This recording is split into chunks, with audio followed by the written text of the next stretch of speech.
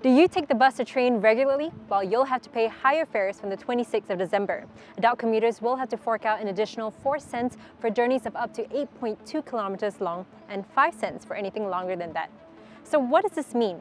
Well, say you're taking the train from Boon Lay to Clementi, which is about 8.2 kilometers long, you'll have to pay $1.45, up from $1.41 currently.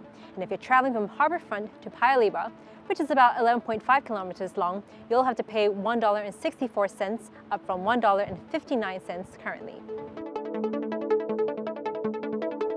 Students, senior citizens, as well as low-wage workers and people with disabilities will also see an increase in concession card fares, but this will be capped at 1 cent per journey. Now, low-wage workers will continue to enjoy discounts of up to 25% off adult fares, while fares for commuters with disabilities will be pegged to that of seniors, which is about 55% off adult fares.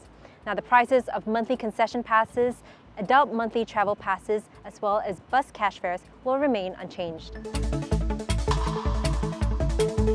A total of 600,000 public transport vouchers worth $30 each will be made available to lower-income households to help them cope with the upcoming increase in bus and train fares. Now, this can be used to top up fare cards or buy monthly concession passes and must be redeemed by the 31st of March 2024.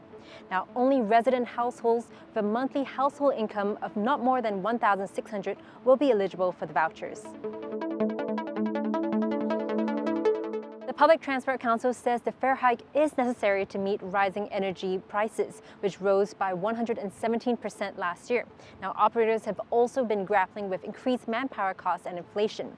The fare increase is expected to generate an additional revenue of more than $50 million a year. But this isn't enough to cover the cost of operating public transport services, according to the council. So to cover this, the government is shelling out an additional $200 million in subsidies next year on top of its annual $2 billion in subsidy to run bus and train services.